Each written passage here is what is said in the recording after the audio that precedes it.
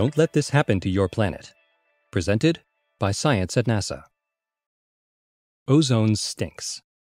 People who breathe it gag as their lungs burn. The EPA classifies ground-level ozone as air pollution. Yet without it, life on Earth would be impossible. A fragile layer of ozone 25 kilometers above Earth's surface is all that stands between us and some of the harshest UV rays from the sun. The ozone molecule O3 blocks radiation, which would otherwise burn skin and cause cancer. On Mars, which has no ozone layer to protect it, solar UV rays strafe the surface with deadly effect, leaving the apparently lifeless planet without the simplest of organic molecules in the upper millimeters of exposed Martian soil. To keep track of our planet's ozone layer, NASA is about to launch the most sophisticated space-based ozone sensor ever, SAGE-3, slated for installation on the International Space Station in 2014.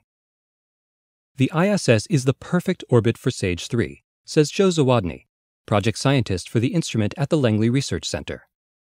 It will be able to monitor ozone all around the Earth during all seasons of the year. SAGE-3 works by using the sun and moon as light sources. When either one rises or sets behind the edge of the Earth, SAGE-3 analyzes the light that passes through Earth's atmosphere. Ozone and other molecules absorb specific wavelengths that reveal their density, temperature, and location. SAGE-3 is essentially analyzing the colors of the sunset to track ozone, says Zawodny. It sounds romantic, but this is hard science. Researchers began to worry about ozone in the early 1970s, when University of California chemists Sherry Rowland and Mario Molina testified before Congress that man-made CFCs, a key ingredient of common aerosol sprays, could destroy ozone in the stratosphere. In 1985, researchers with the British Antarctic Survey announced abnormally low ozone concentrations above Halley Bay near the South Pole. Our planet had an ozone hole, and it was rapidly growing. In a remarkable display of international cooperation, an ozone treaty was negotiated only 2 years later. The Montreal Protocol regulates the production of CFCs and other ozone-destroying chemicals. First signed in September 1987, it has since been ratified by every member of the United Nations. Because of this agreement, ozone is now on the mend.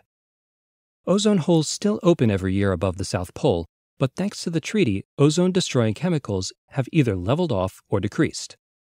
At this rate, the ozone layer could recover almost fully by 2050. To ensure that ozone really is recovering, NASA has been flying ozone sensors in Earth orbit for decades. The first of the SAGE sensors rode to space on Earth-observing satellites in the late 1970s and early 80s. SAGE-2 data helped confirm the decline of the ozone layer and measured the effect of the Mount Pinatubo eruption on the stratosphere. A SAGE sensor on board the Russian Meteor 3M satellite extended the ozone record into the 2000s with higher precision than ever. Zawodny is eager to learn what SAGE-3 finds in the lower stratosphere over the tropics. The recovery of ozone there is tied to changes in greenhouse gases like CO2. Given what we know about recent increases in greenhouse emissions, it is possible that ozone in the tropics will never return to 1980s levels. SAGE-3 probes Arctic regions too. Using the moon as a light source, SAGE-3 can detect ozone during the darkness of polar winter where other satellites have trouble seeing. It's enough to make a hard-nosed researcher wax eloquent. Images of the moon and sun rising and setting are dramatic and spectacular. The interplay between the source of light and the environment delights the senses and stirs the imagination. The ability for SAGE-3 to turn those perceptions into something meaningful is a great pleasure. In other words, get ready for some beautiful ozone data. For more information on SAGE-3 and our atmosphere, stay tuned to science.nasa.gov.